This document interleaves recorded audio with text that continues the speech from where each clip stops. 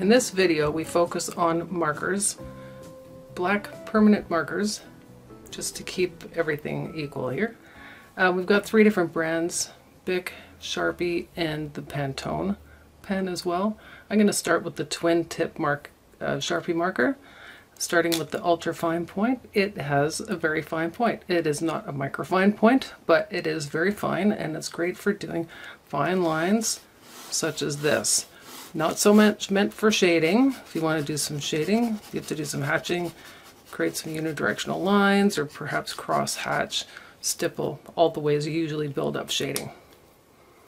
On the other end of this particular marker, I also have a fine tip. Handy to have 2 tips in one, although you can also get the markers in just plain fine tip or just plain old ultra fine, and of course in a variety of colors as well. This tip is more conical. You can use the point to create fairly fine lines, or you can use the edges to do some quick shading. A lot more coverage, and the line weight is a little bit heavier. So that's a handy twin tip with the ultra fine point and fine point. The next one we'll look at is the Pantone marker. This one also has a kind of a conical tip to it. The felt is also exposed on the edges, like the last marker. We can create vertical lines with this one. Very fine looking. The weight is somewhat between the 2 previous markers that we saw, and again you can use the side. And you'll notice that this one is quite translucent. It's because it's an older marker and the ink isn't as strong anymore. It's been used up. You'll also notice that I put the covers back on my markers all the time. It extends their life, keeps them from drying out. This next one is the first of our 3 chisel tips. The chisel tip having an angled tip. The felt is exposed all the way around, so it's easy to use different parts of the tip, including the point, the sides, and then the flat end. So we'll start with the tip.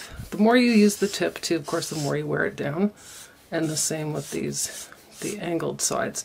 They make very nice crisp lines, and if you want to cover more area more quickly, you use the flat tip.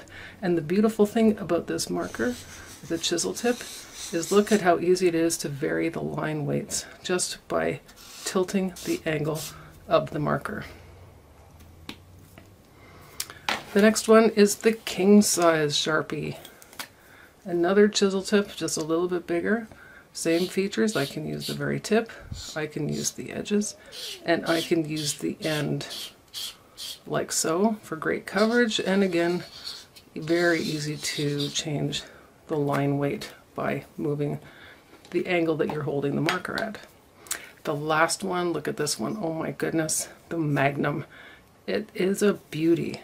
It's hard to get the cap off, but once it's off, look at the size of that marker. Isn't it fantastic?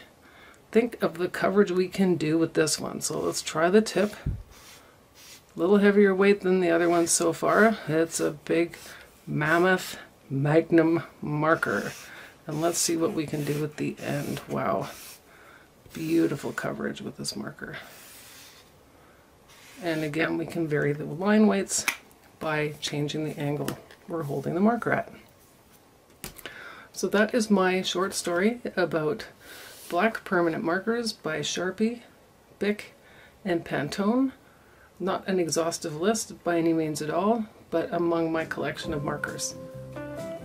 Which ones are your favorites?